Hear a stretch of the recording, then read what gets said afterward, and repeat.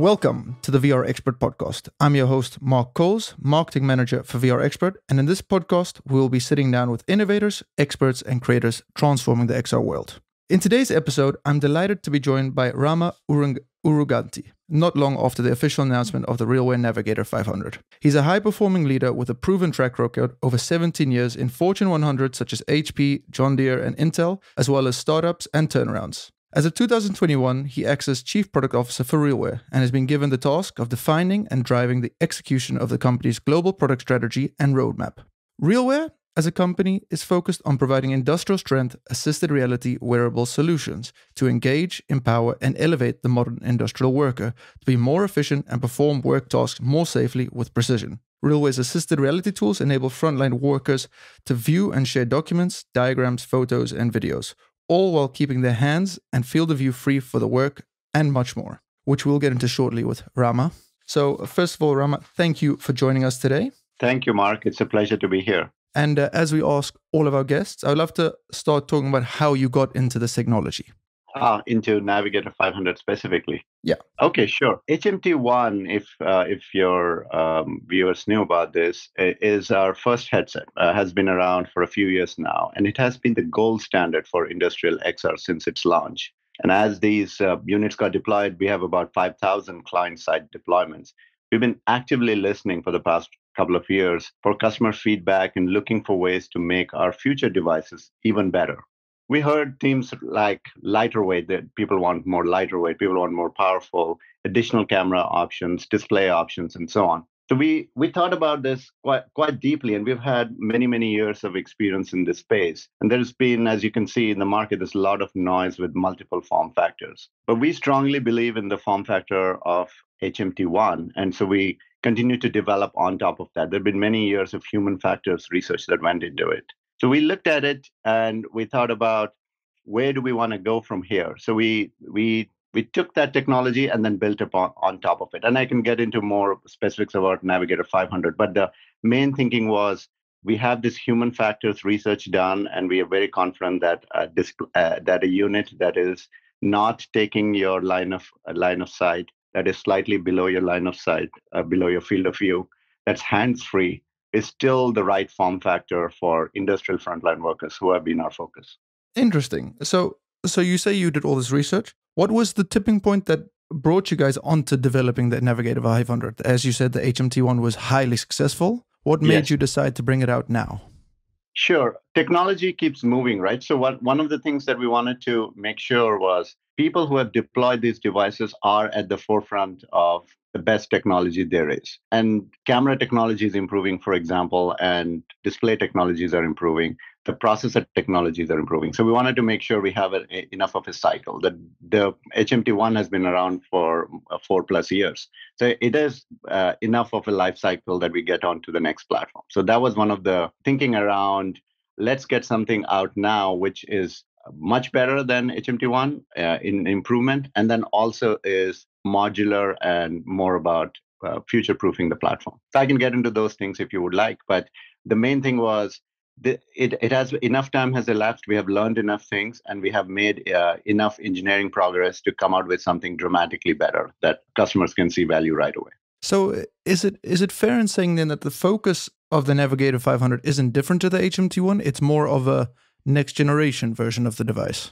You could look at it that way, yes. We are laser focused on the same customer and similar use cases. The customer is industrial frontline worker. That has been our customer since day one, since the company was founded. And that is the focus of RealWear Navigator 500 as well. But we have made everything better. It is lighter weight, it has a better processor, it has better memory, it's dramatically improved camera, both low light, telephoto modes. It has an improved display. It's better noise cancellation. I can keep going on, and we can get into more of those if you would like. And on top of it, we have added modularity. But the focus is still industrial frontline workers. How do we solve their day-to-day problems? How do we make it easier for them to access the information they need, the help that they need, when they need it, where they need it? Okay. So continuing on that, so as you said, you can elaborate on some of those points. What was then some of the challenges that occurred while you were developing the new device?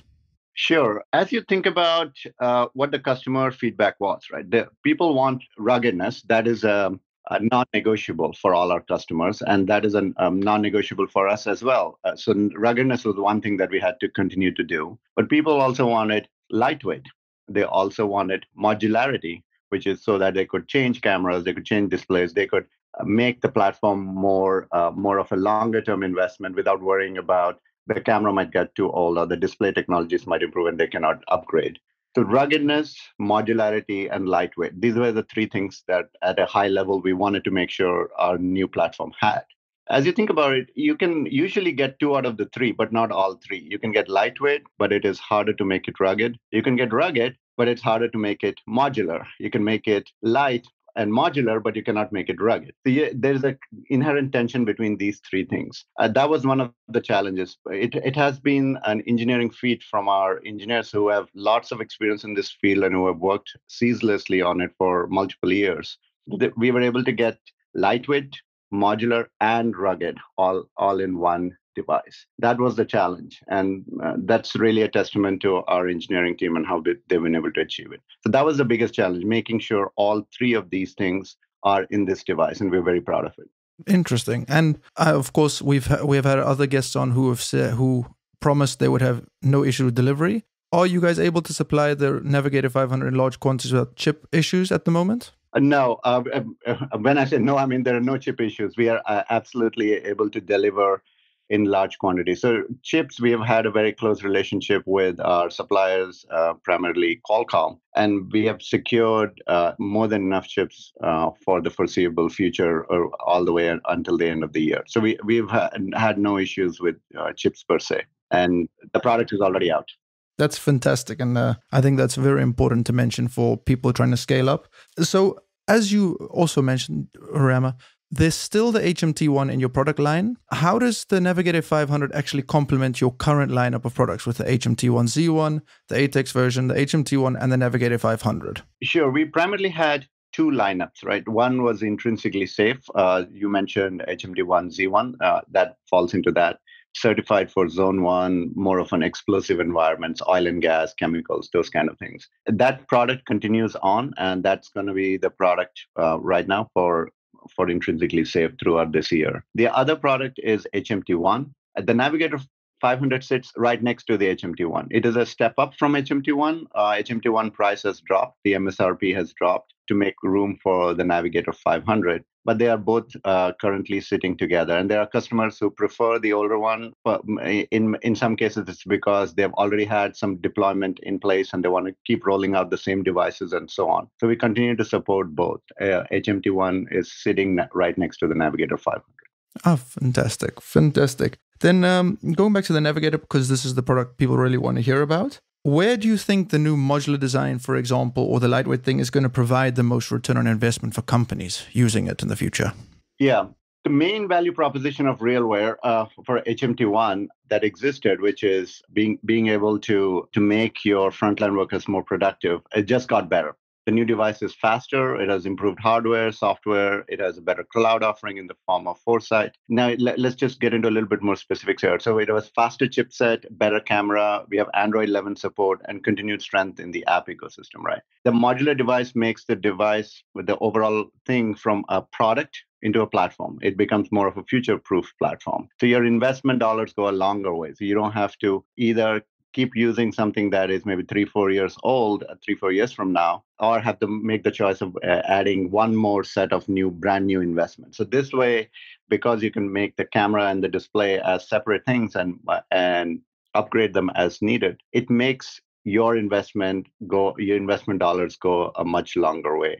We also made the RealWear Cloud revamped from ground up. It gives a modern, scalable portal to deploy the devices, which always Foresight was able to do. But now we are able to manage, get analytics, do troubleshooting of the devices much better with the Foresight. So that also improves the ROI because you're now able to see the ROI on our platform as well. Fantastic.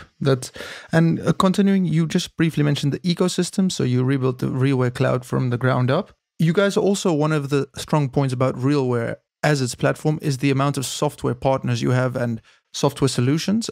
Can you elaborate more on your push and how it's going to continue to grow and expand in the coming years? On the software platform, yes. So there are a few things we are doing on the software platform. One is we moved to Android 11 with Navigator 500, and it'll keep going on along all the way to Android 14. So we have a lot of runway ahead of us in terms of the software layer itself. Then on the platform itself, we've added some utility applications, things like simple things like calculator, pedometer, and so on to make the device more useful. We'll also have a phone dialer coming out in the future. So these are things that make the platform itself more useful. Then on top of that, third-party apps, right? Third-party apps are what really make the full stack solution.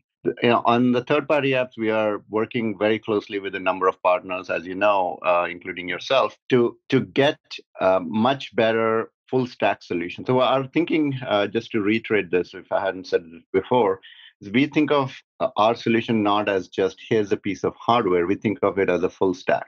We start from on the hardware side, we'll have more accessories and modules. For example, on the software side, I talked about Android 11. We have improved the UX. We've improved how you can enter data. We have an improved keyboard. We have the companion app, for example, which makes it easier to easily enter data if you're using login and password kind of environment. We also expect to add more utility apps and then third-party apps we touched upon. So there's a whole full stack that needs to happen for a frontline worker to really enjoy the capabilities of the hardware. Very interesting. And just to confirm, all of the current software providers, so Zoom will still all remain on the Navigator 500, correct? Exactly. We worked with all our partners to make sure that they're all working just fine and even better on Navigator 500, because we have new capabilities in the device, and all our partners are migrating to make use of all of these capabilities. And sorry to keep on going back to the modular nature, because I think that's very interesting how you future-proofing the hardware, as well as building the ecosystem, the apps, so it becomes more of a platform. I saw that you also signed with Koppen Displays. Was there a reason that you went for them, or how was the partnership with their new displays, their Pearl displays, been so far? Yeah, Koppen has been a very important partner with us from the very beginning, actually. One of our co-founders came from Koppen. He used to work at Koppen, and then from there he came and founded RealWear. So that we have a very long history with Koppen. And they've been very close partners. We've worked closely together on the current display, and we are also working on what future potential displays might be with them. So it's been a fantastic relationship. And keeping on going with about the future of RealWear, what are your plans to keep on building this product and this platform out for the coming years? What are some things customers can expect, and what are some things they can look forward to? Sure. The way to think about the future is think along the lines of hardware and software and cloud as three distinct things, but the three distinct things come together in the form of a solution. On the hardware side, we'll obviously continue to innovate. We strongly believe in the form factor we have today, and we'll continue to make improvements along that direction, keep making new modules that are useful to solve real world problems for frontline workers. So if you think about one word for the way we think about new products is pragmatic. We think about things that are actually going to be useful today rather than going after the latest buzzword. So we are always going after what is useful right now. So we'll think about those along those lines on the hardware side. I touched upon a few modules. We'll have, as you can imagine, camera is modular. So we'll have a couple of more camera modules coming throughout the year, which will enhance the value of the platform that people invest in today. On the software side, we'll continue to make the user experience better, making it easier and easier to personalize the device. For example, that's one vector we are going along, so that when you pick up the device, it's a lot more of your device rather than just a general purpose device that then you have to configure through multiple steps. For example, we have a fingerprint sensor already on this device that can enable some of those things in the future. And then on the cloud side, we are doing a number of things to, again, make personalization better, and also the device management, firmware management, much more easy and intuitive for IT admins. Very, very nice and very good to hear, especially as a value-added reseller for you guys. These are things that I think a lot of clients will and big companies will really gain a lot from and really reap the rewards from, which is really what we want as a B2B reseller. Now, talking specifically about the app ecosystem. You talked about mobile device management and the analytics.